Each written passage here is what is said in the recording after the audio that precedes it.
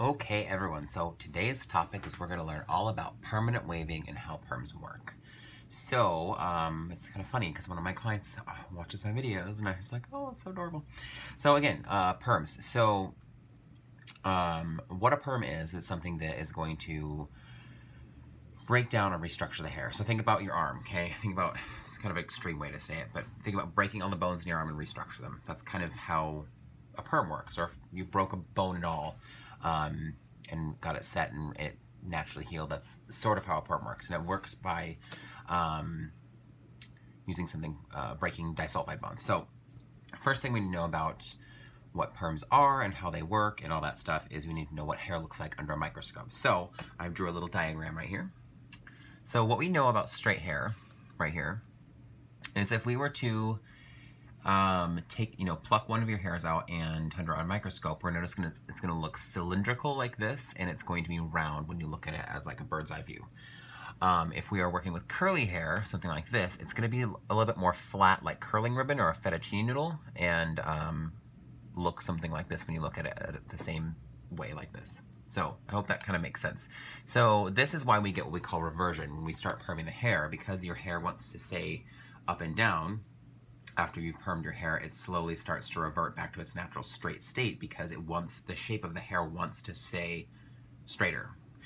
Same thing if you're going backwards, if you're going from curly to straight, or doing something like a smoothing treatment or relaxer or anything like that.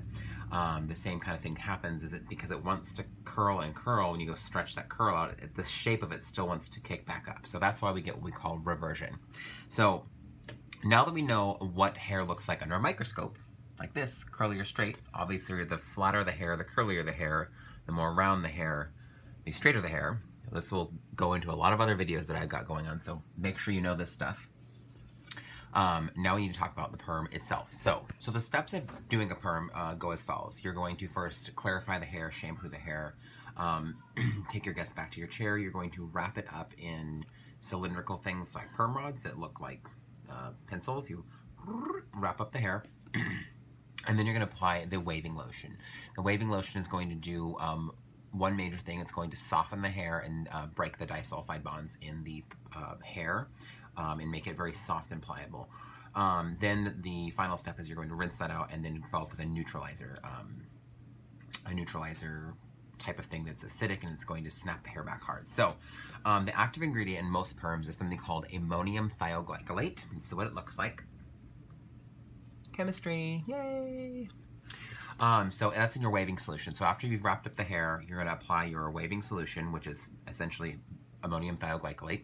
And your hair is going to go from this nice straight, this is a spaghetti noodle, you know, nice straight hard thing, and it is going to turn into something like, just dip that off, something like this, a cooked spaghetti noodle. Limp, right? This is your hair after a perm solution. Very, very, very, very soft.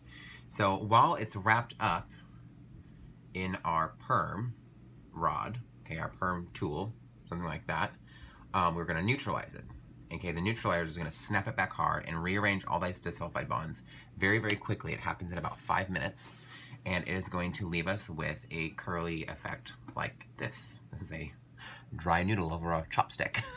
So, to get from this to this, we have to do that pre-step of softening it with our ammonium thioglycolate and then neutralize it to get our perm snapped hard.